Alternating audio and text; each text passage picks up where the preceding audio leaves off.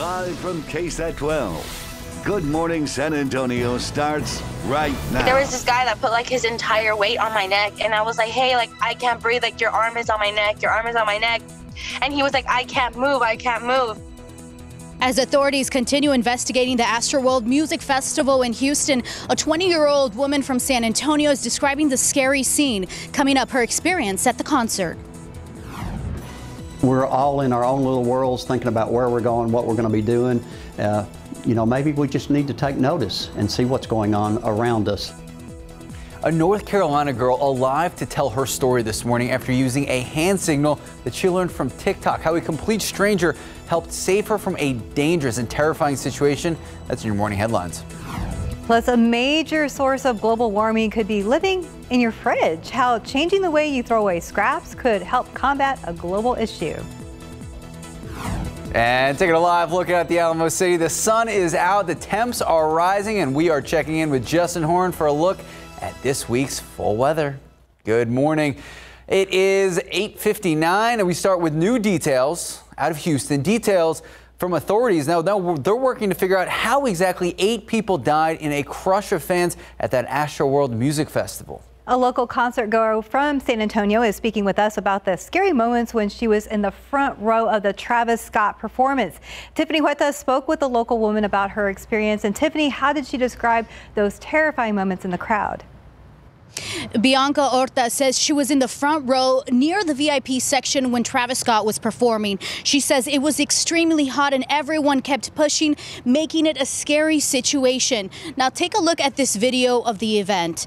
This all happening on Friday evening. An estimated 50,000 people were in attendance. 20-year-old Bianca Horta says people in the crowd were extremely hot and began sharing water bottles. She says during the Travis Scott performance, it was the crowd pushing, making the situation terrifying for many.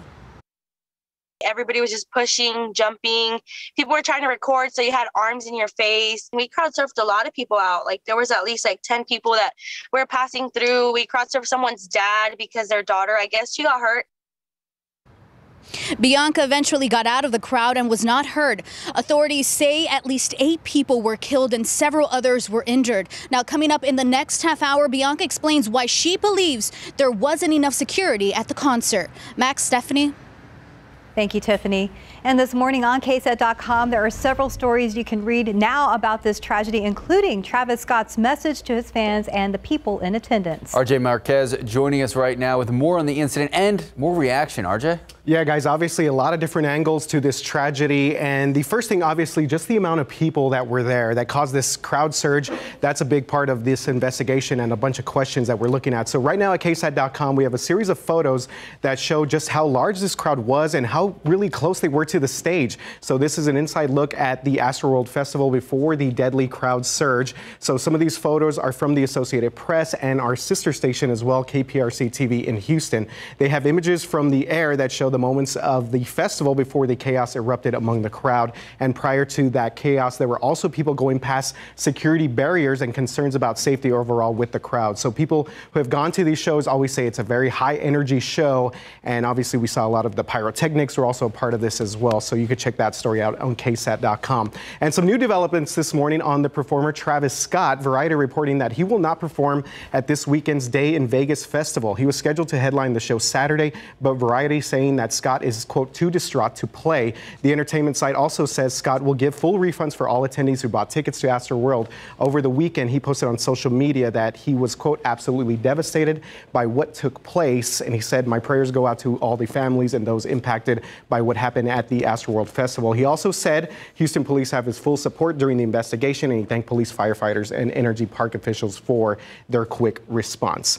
And finally this morning, rapper Riddy Roch announced on social media he will be donating his concert earnings to the families of the people who died during the festival. Rich was one of the several artists that performed at the festival. The rapper posted on Instagram that he wants the families to reach out to him so he could donate money to them. He said he will be donating his net compensation from the concert to the families of this incident. And we have more information on this, guys, on KSAT.com, along with several other stories when it comes to this tragedy there at Astroworld in Houston over the weekend. All right. Thank you, RJ. Thanks, guys. All right. Well, now here at home, taking a live look out at the Alamo City, 58 degrees.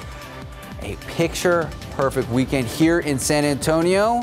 You made it out and about. You ran what, 12 miles, you said? On Saturday. Oh my God. 12 miles? Justin Horn, she's putting us to shame. No, it's I wasn't ready for that. 12 miles. It's running season. Apparently. The weather is nice enough for running, that's for sure. It was gorgeous this weekend. We had clear skies. Great job, by the way, Steph. Let's go outside for you right now. We have clear conditions. There was some fog earlier. As you look out to the north and east around New Braunfels, still there. Look at the visibility down close to 0 in New Braunfels. So that's still a problem spot. I think the fog will lift within the hour, but just something to be mindful of. You look at the satellite picture, you can see some morning clouds off to our west. San Antonio's got clear skies, and we'll zoom in a little bit closer. That area of what looks like clouds here along I-35, that is actually fog. You can see it here on the visible satellite picture, stretching from New Braunfels to Seguin, up to San Marcos and Austin. So be careful. There is still a dense fog advisory until 10 a.m. It includes San Antonio, but we haven't seen the fog here. Temperatures right now, 60 degrees at the airport, 59 Kerrville, 56 in New Braunfels, 58 in Uvalde. And forecast for today will be up around 77. Another picture perfect day. Don't forget with the time change, sunset is now at 5:42. We'll be down to 72 by 6 o'clock with southeasterly winds 5 to 10 miles per hour. Guys. Thank you, Justin. And taking a look outside with TransGuide, looking beautiful out there at Loop 410 and also at Highway 281 at Bidders. No problems right now. All right, yeah, we checked in with Stephen Cavazos throughout the morning, and he was like, oh, this is so surprising. There's so much green on the screen. Yeah, it's a great Monday morning for that. Absolutely. All right, let's take a look at today's 9 at 9. The U.S. is dropping its travel ban today, making tourism possible for millions of fully vaccinated foreigners. The ban has prevented travel from dozens of countries since last year. Proof of vaccination and a negative COVID-19 test is required to fly into the U.S.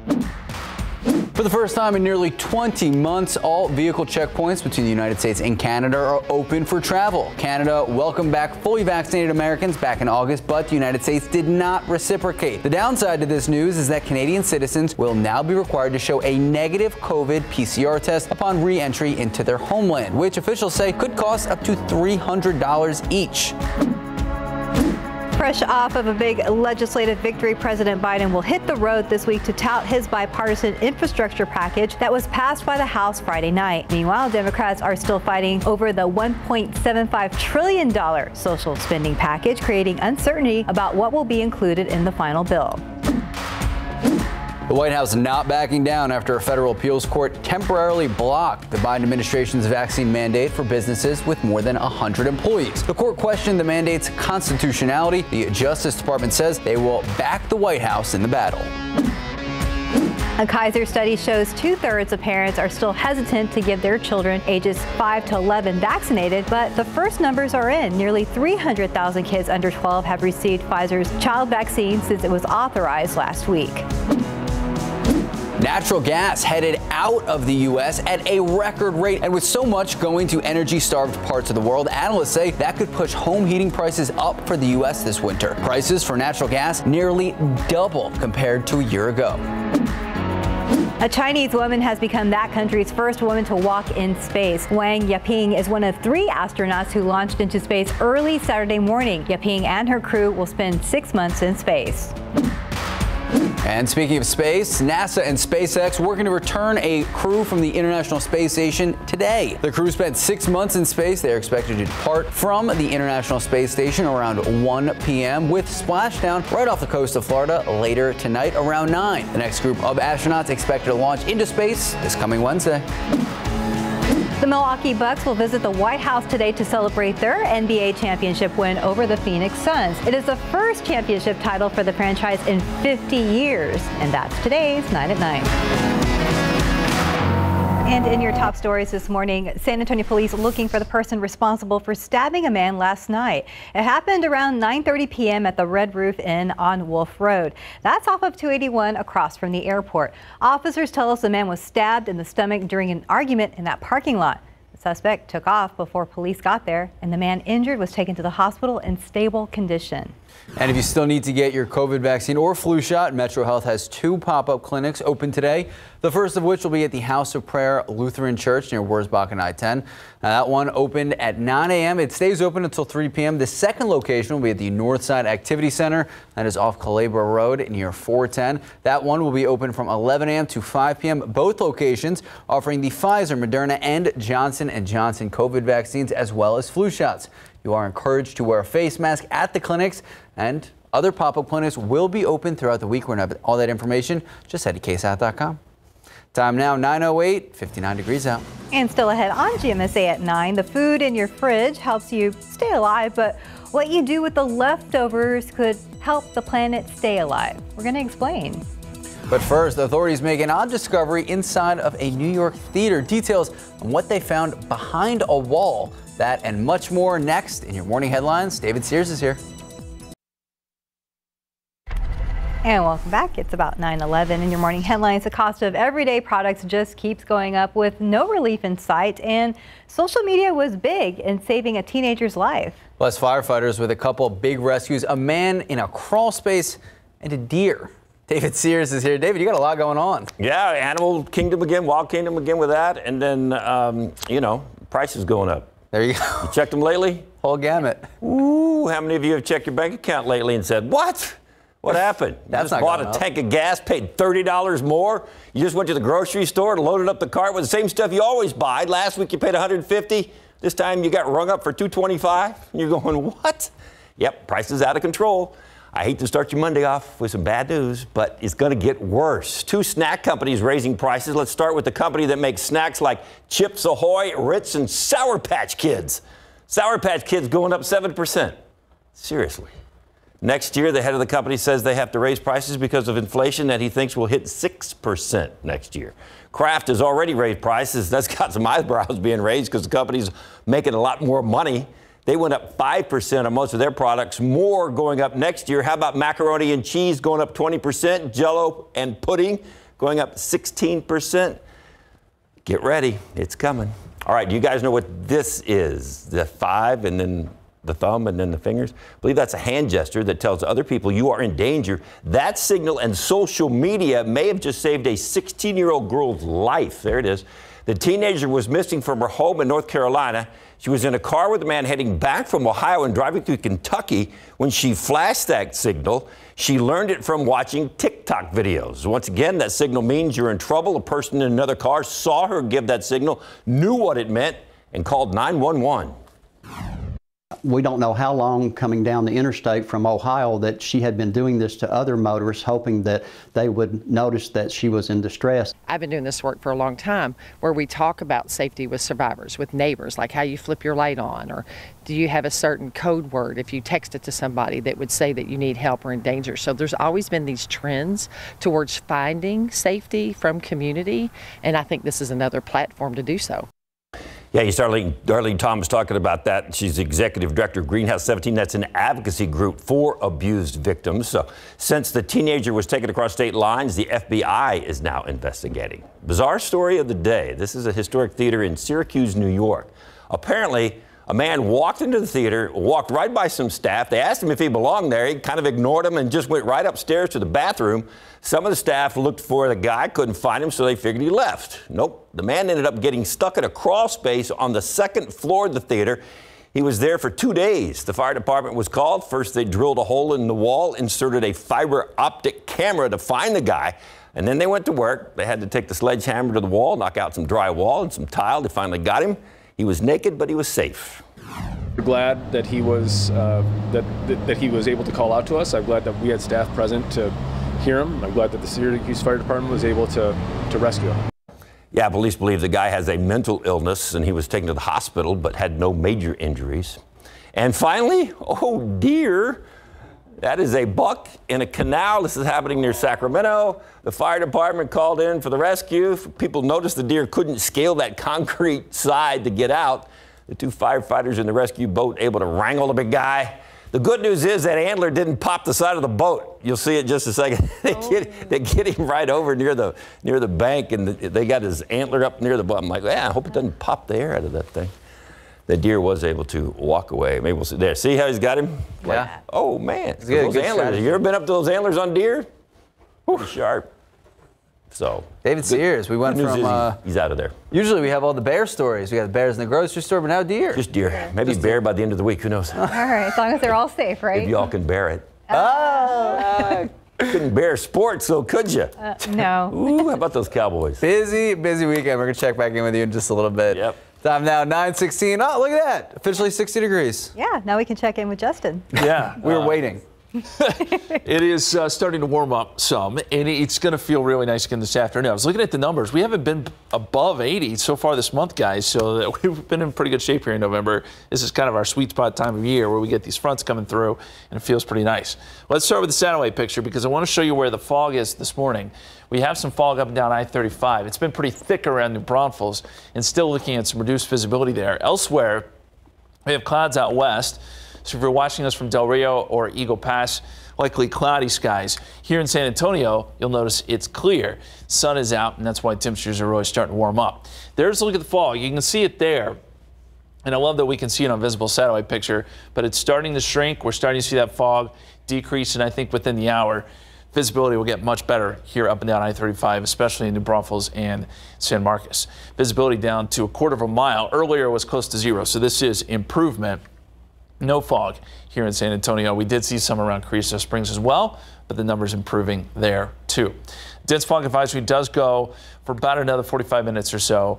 And basically, again, it's just that I-35 corridor there northeast of San Antonio where we're having the major issues. Take a look at the time lapse. You can actually see some of the fog on the horizon there.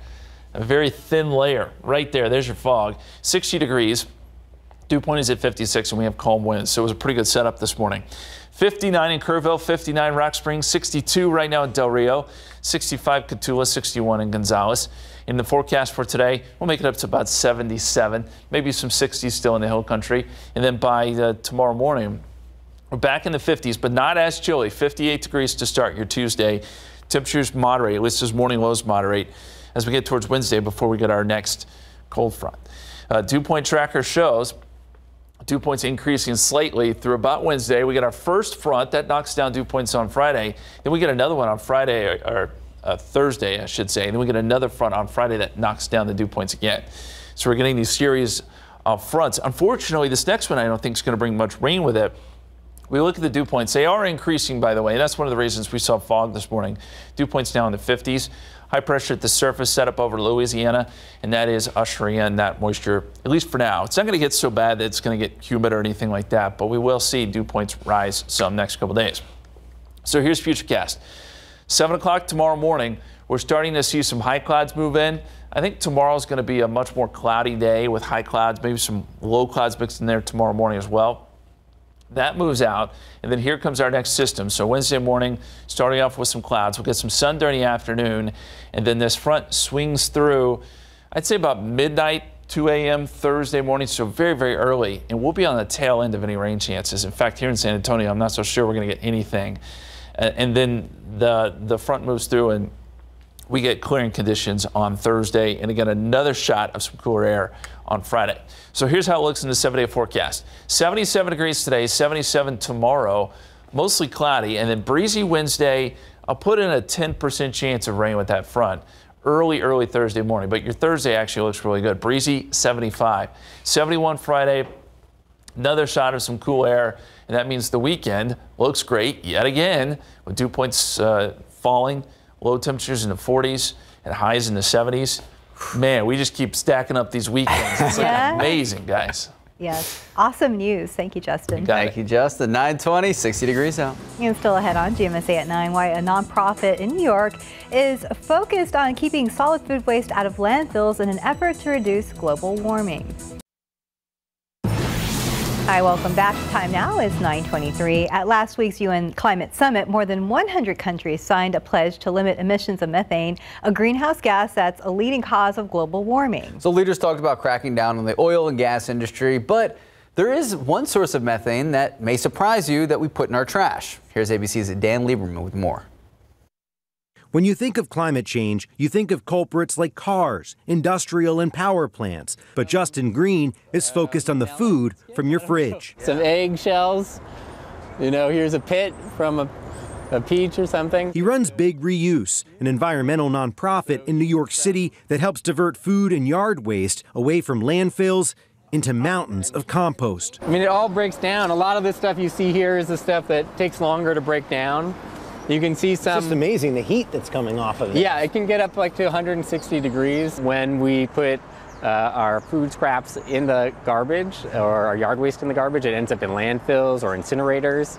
In landfills, it generates methane, which is a major climate change gas. According to the Environmental Protection Agency, solid waste landfills are the third largest source of human-related methane emissions in the U.S. That's a bigger number than some heavy hitters like the aviation industry. According to the Natural Resources Defense Council, as much as 40% of the food supply in the U.S. is going to waste. More than half of that ends up in a landfill, releasing emissions equal to 3.4 million vehicles. $400 billion is spent on wasted food every year, nearly 20% of U.S. farmland devoted to food that is wasted, using up an estimated 4 trillion tons of water. It's a big problem, one that Green says composting can help counteract. When you compost, you're adding in oxygen, and it feeds those bacteria, so they're aerobic bacteria, and they don't generate methane. It starts at our refrigerators. The primary source in the U.S. of this wasted food really is at the level of the individual. As much as 8% of human-caused greenhouse gas emissions could be reduced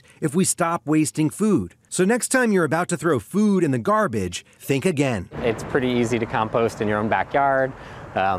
If you're in a community like New York City, you have to be a little bit more creative. We collect at farmers markets, at other community gardens. We bring it back here. Anything from your food scraps to yard waste to soiled paper towels to even meat can be composted at these large-scale systems. Just imagine the amount of waste that we generate every year, and 1/3 of it could be turned into compost and go back to improving soils at farms or in our community. Dan Lieberman, ABC News, New York. Oh, got a lot of good numbers in there. Yeah. 400 trillions. It's great. Great stuff. Yeah. All right, time now, 9:26, 61 degrees out. A lot more ahead on GMSA at 9. We hear from a San Antonio resident who was at the Astroworld event, how she's recalling her experience after the break. Plus, we were talking to housing market. If you've looked at housing prices, if you're in the market for a new house, you notice that these prices are getting higher and higher here in San Antonio, across the country. We hear from an expert about why that is and what could come next. And welcome back. It's 9:29. Authorities continue investigating the Astroworld Music Festival in Houston, and a concert goer from San Antonio is sharing the scary moments even before the concert started. That's right. The San Antonio woman says people were storming through the gates. It was pure chaos. Tiffany Huerta spoke with the San Antonio woman about her experience. So, Tiffany, what did she say happened early on during the day? Max Stephanie, Bianca Horta says even at the entrance of the festival, people were cutting the lines and even knocked down a fence. But take a look at this video. About 50,000 people were at the sold-out Astroworld Festival in Houston. 20-year-old Bianca Horta says she arrived to the festival around 8 in the morning, even though gates didn't open until the afternoon. Bianca says she noticed there wasn't a lot of security. She says people were cutting the line and at one point knocked over a fence. Everybody was running through and security was just moving out of your way. And they were like, keep running, because I mean, if you would stop running, you were going to get trampled. Authorities say at least 8 people were killed and several others were injured. Bianca also shared how it was a scary situation being in the front row of the concert near the VIP section when Travis Scott was performing. She says people in the crowd were extremely hot and they began sharing water bottles. She said the only way people were getting out of this concert were crowd surfing. Max, Stephanie. Thank you, Tiffany. And research from Realtor.com shows that houses in San Antonio are up 12.2% year over year. That means homes on average more than 12% more expensive now than they were this time last year. Yeah, there's a lot of questions when it comes to the real estate market now and what is on the horizon. That is why local realtor joined us on Leading SA this weekend. Danny Charbel with Keller Williams San Antonio joined us to talk San Antonio and the surrounding area housing markets. We talked about the reasons for the price hikes, the hot spots in and around San Antonio. We talked about Bernie, New Braunfels, Castroville, and what the future of the local market looks like. Take a listen. Now, is it going to stop? No. We're expecting, at least speculation says, that this kind of activity and this kind of fervor for home buying is going to continue through at least the second quarter of next year, if not third quarter of next year. And that's all going to be solidified by interest rates. As long as interest rates stay very, very low, you're going to see that kind of activity in the buying sector. And then, of course, folks are selling because they can get a lot of money for their houses. And I'm not mad at them for that. Danny broke down a lot, including interest rates. He also talked about the groups of people. He talked about first-time home buyers, people who are downsizing, taking advantage of the market. And that was just a small part of our conversation. You can listen to the whole discussion right now. Just head to the Leading Essay section at KSAT.com and then join us next Sunday, 8 a.m. for our next Leading Essay. And for now, it looks great outside. We're at 63 degrees. And even if you started the day with a jacket or sweater by this afternoon, you may not need it. I don't think you will. Yeah, temperatures will drift up close to 80. I think we stayed just below that number this afternoon, upper 70s, but more great weather after what was a fantastic weekend. Here's a bit of good news, too. Pollen count is in. Mold's low at 230. We've had a good stretch here when it comes to the pollen count. We hope it continues for a while longer because we all know what happens once we get to December, so we can enjoy this stretch as it stands right now. Outside, blue skies as we look off to the east, and temperatures sitting at 60 degrees at the airport. Dew point is at 56. We mentioned earlier there still is a little bit of fog as you get up towards New Braunfels. That is starting to lift, though. Temperatures in the 60s for the most part. You will find a few 50s in places like Kerrville and New Braunfels. Uvalde and Carrizo Springs also in the 50s, but we make it into the upper 70s this afternoon. And I mentioned that dense fog advisory that goes for about another 30 minutes or so. The main issue being New Braunfels. Forecast 77 your high temperature. Keep in mind again that sunset is at 5:42 today. With southeasterly winds at 5 to 10 miles per hour. Guys. Thank you, Justin. A quick look at the roads with TransGuide. It looks like it's a stalled vehicle there on Highway 37 at Jones Avenue. Be careful if you're headed the direction, but it doesn't really look like it's impacting traffic at this time. All right, so if you've been on Twitter over the weekend, you might have noticed that Elon Musk was trending. Yes. There was a poll that he put up asking people if he should sell 10% of his Tesla shares. Right. Well, what's kind of interesting is that Elon Musk said he would abide by the results of this poll, whichever way it goes. And the results were 58% in favor of selling and 42% against, suggesting he would sell the shares. Now, this has huge implications for finances because it seems like this was in response to the proposed billionaire's tax, which would tax his unrealized gains, meaning if he didn't sell it, he could get taxed on it anyway, so why not sell it? Here's the thing, though. If he does sell 10% of his shares, which on Friday closed at about $1,222, that would be just about $28 billion. Wow. It's interesting that he took to Twitter, though. Yeah, you know, he's big on Twitter, and I didn't know this until reading this article. He has 62.7 million Twitter followers. Wow. And even though he hasn't confirmed the size of the tax bill, he did tweet out, no, I do not take a cash salary or bonus from anywhere. I only have stock. Thus, the only way for me to pay taxes personally is to sell stock. There you go. And important to mention, he lived in California, which would have something like 13% tax rate, but he since moved to Texas. Yes. There you go. Welcome to Texas. Good luck on sharing or selling your shares, and have fun with that $28 billion if you sell it. It will be interesting to follow to see what will happen next. All right. It's something we've been talking about throughout the morning, and we've now named the No Shave November mascot Hank. Hank. Yeah. Great choice, by the way.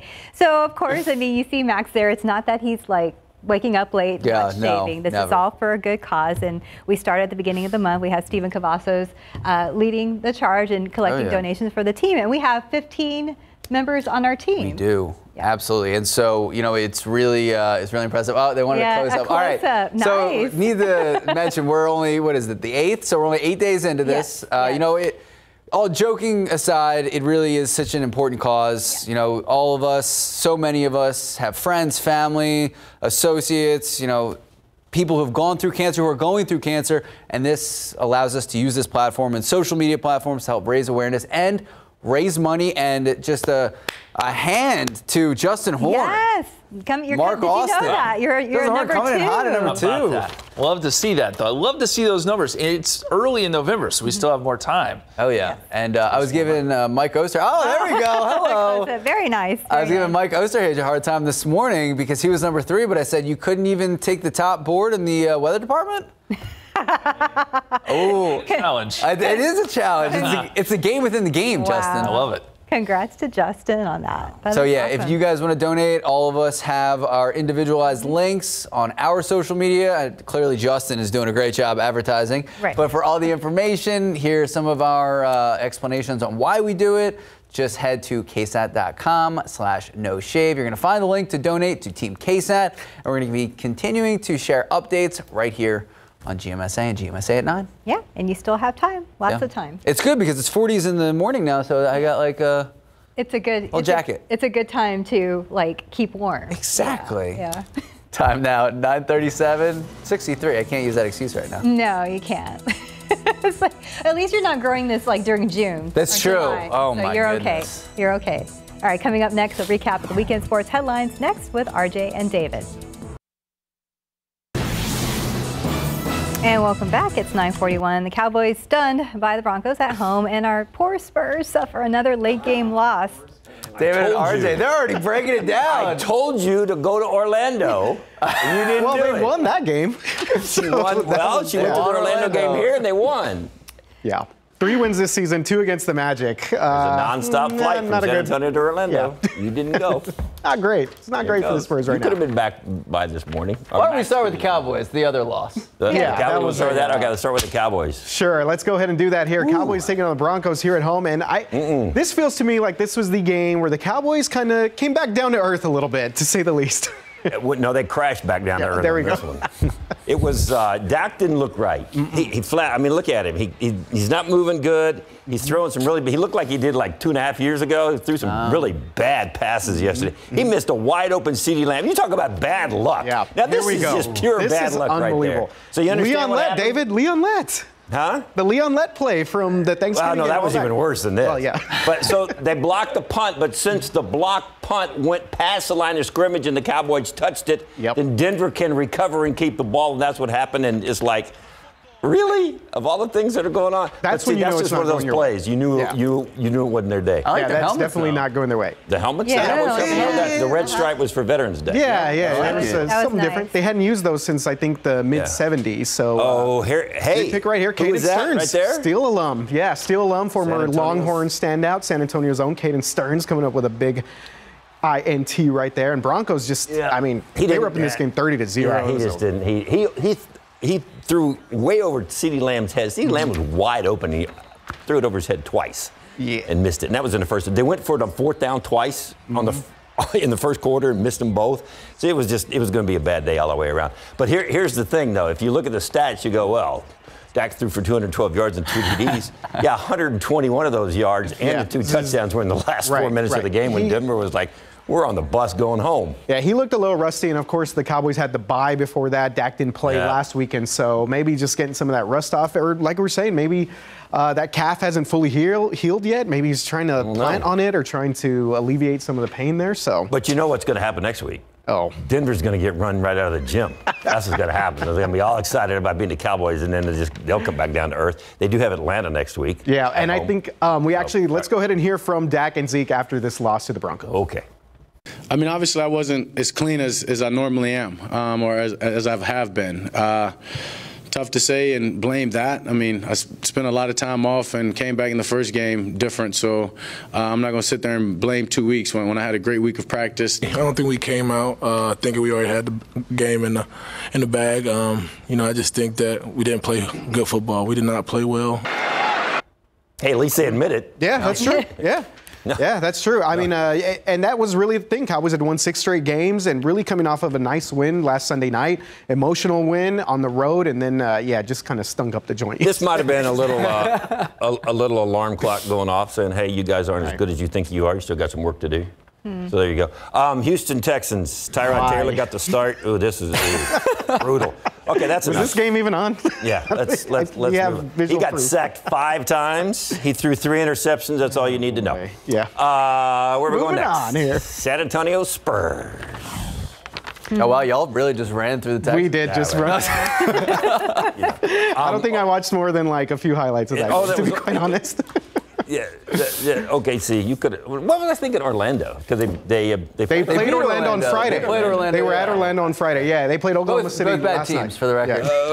It doesn't matter. So story of this one here: Spurs up by 16, came out running out of the gate, playing really well, and then they just let OKC get back into this game and ended up falling behind by double digits. Made a run there at the end, but just another very uneven, inconsistent performance. It was like they had to leave with like 6.5 left, and then they couldn't finish out, just like normal. So I think how we always talk about if they would have done this, if they would have done, but this. I think we're realizing that they're just not very good at the end of games right now because they're 3-7 and their record shows it. So, but and Pop's a little motivational, blame it on whoever and get after him in the media. Barely didn't work, so we're going to try it again. Let's hear from Pop. We gave up about 12 or 15 points in the second quarter just by being full of ourselves. That's about the 3rd time this season, maybe the 4th, I'm not sure, we've gotten a lead. And if you lose the lead because the other team does this, that, and the other, that's one thing. But what they did was they out-physicaled us, they out-aggressived us, and we played like we felt sorry for ourselves.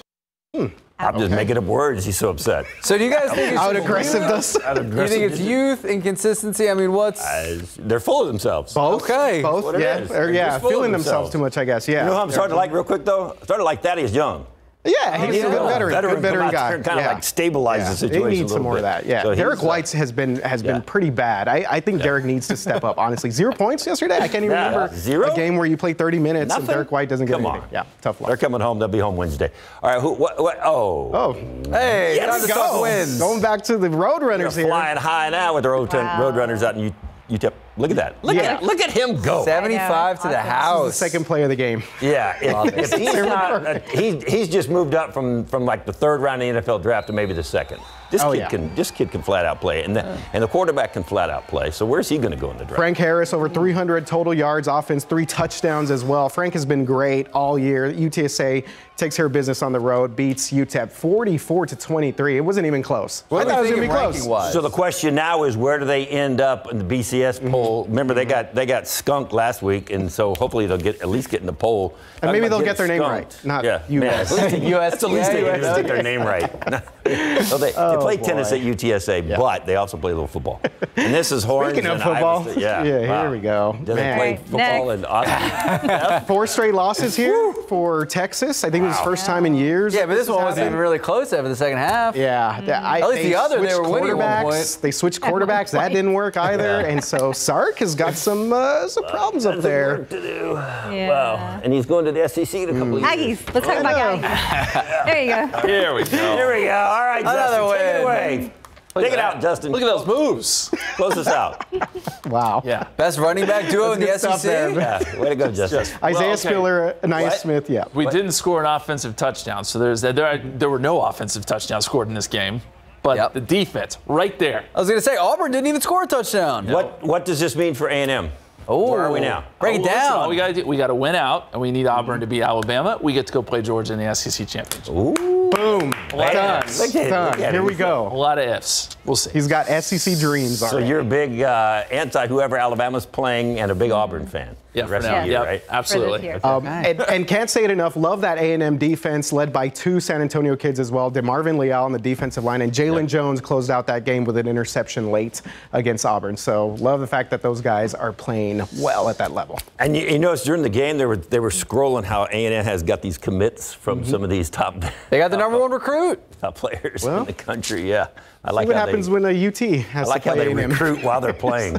That's why you pay Jimbo, right? Bring in the best talent. What was that about UT? They're going to have to play A&M. They're going to have to play these guys. RJ just kind of slipped that in there. I did. RJ, David, thank you guys so much. Thank you. So, Justin, you feeling good? Yeah.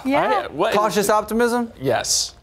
We need a little more offense, but we'll get there. Okay. Yeah. Yeah. You guys at least are winning. Yes, at least they're winning. We got the W. Yeah. Winning, also, this picture. Hashtag winning, I'd say. Is that what the kids say? Yes. Look at that picture. The sun coming up, the low clouds moving out just in time. That's beautiful. Beautiful colors this morning.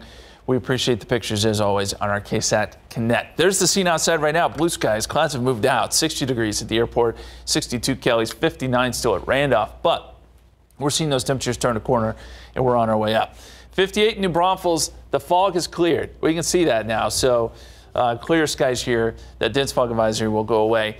Fog no longer an issue. 60 in Honda, 63 Bernie Stage. Still some clouds out west. Those are trying to thin out a little bit too. So we'll see some sun area-wide today. I mentioned the visibility getting better. No problems there. Dense fog advisory is now gone. No surprise.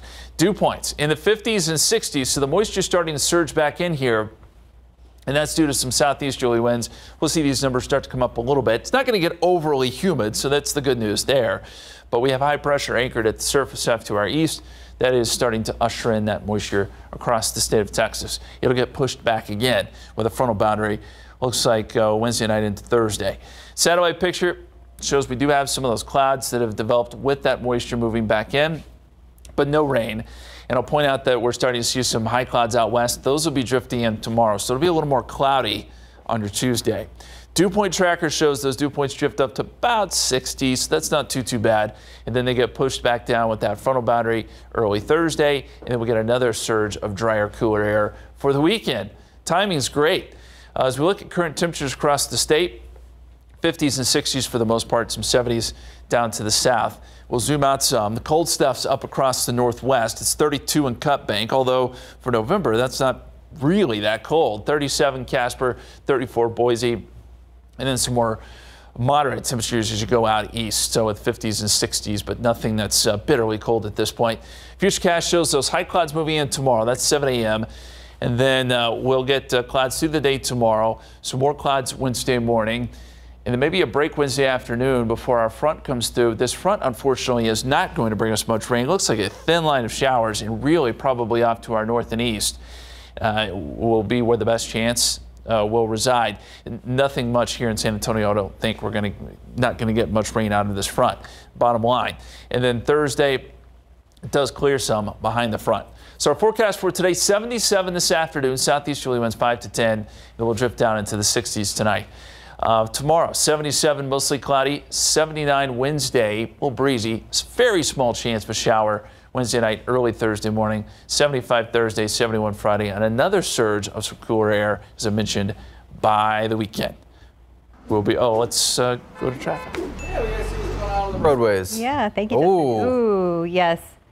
Okay, so our producers are telling us that this just happened there at I-37 at Jones Avenue. Looks like that car, looks like an interesting crash there. Yeah, it's perpendicular to the roadway. Yeah, only one, it looks like a couple of lanes are still going, but obviously it's going to hold things up here. We'll keep you updated. All right, we'll be right back.